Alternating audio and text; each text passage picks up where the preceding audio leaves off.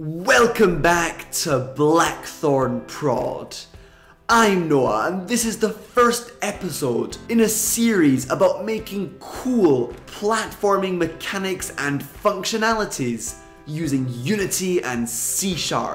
We'll cover in this series bouncy platforms, moving ones, platforms that float in the water, ladders, and more. With that said, to kick off the series, we'll take a look at how to make one-way collision platforms. Now, this is a very popular and common platforming behavior used in games such as Celeste. It's basically platforms that can be jumped on from below. We'll also take a look at how you can, by pressing the down arrow for example, get the platforms to quote-unquote let go of you. With that said, let's jump into Unity and get started.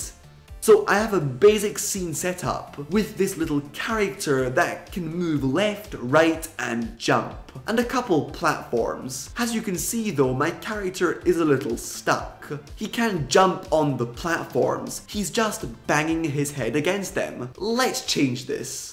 I'll select one of my platforms and add a new component called Platform Effector 2D to it. Immediately I'll check the Used by Effector box on my 2D box collider, so the newly added component will function properly. So in the scene view, you'll see this blue semicircle shape, and you can tweak its rotation with this setting on the Platform Effector component. This basically indicates where the platform's collisions will take place. So in this case, no collisions will be detected below the platform, but collisions will be detected from above, which is absolutely perfect for us. Hitting play, I can now jump on this platform and smoothly land on it. Awesome. However, in this case, the player can no longer step down from this platform. What we need to do via script to fix this, though of course this is purely up to you as the game designer, is set the rotational offset to 180 degrees when the down arrow, for example, is held down. So I'll make a new C# script, call it vertical platform, and open it up. I'll start by creating a private variable of type Platform Effector 2D called effector, and in my start function set that equal to the platform effector attached to my platform. In the update function, I'll then create an if statement checking whether or not the player is holding down the down arrow. In my case, I would like the player to have to hold down the arrow for at least half a second before my platform gives way. So I'll make a float variable called wait time, and then inside the if statement make another if statement checking whether or not this wait time value is less or equal to 0. If it is, then I'll set my effector's rotational offset equal to 180 degrees, which will get my platform letting go of the player. I'll also set wait time back equal to 0.5. If however I'm holding down the down arrow and my wait time isn't yet less or equal to 0, I'll slowly decrease its value. I'll also make an if statement up here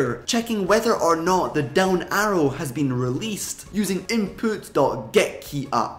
If that's the case, I'll also set wait time back to 0.5. However, if we leave things like this, our player will find himself banging his head against the platform once more, because collisions will only be detected below due to the new rotational offset of 180 degrees. The easy fix is checking when we hit our jump key, which in my case is the up arrow, and setting the rotational offset back to 0. And if I now drag and drop this script onto my one-way collision platform, I'll be able to smoothly hop on it, as well as fall down. Now, one last tip before wrapping up the video. Make sure that the platforms that can be navigated around this way look a little different than the average head-banging platforms. And of course, you don't need to be a great artist to convey that message to the player. For example, simply make your platform thinner, maybe a little transparent. Although I hope hope you enjoyed the video. A pack more from this series will be coming up in the near future, as well as other game dev related topics. So stay tuned, remember to hit those like and subscribe buttons. It's so appreciated and encouraging. And with that, I'll see you very soon. Cheers!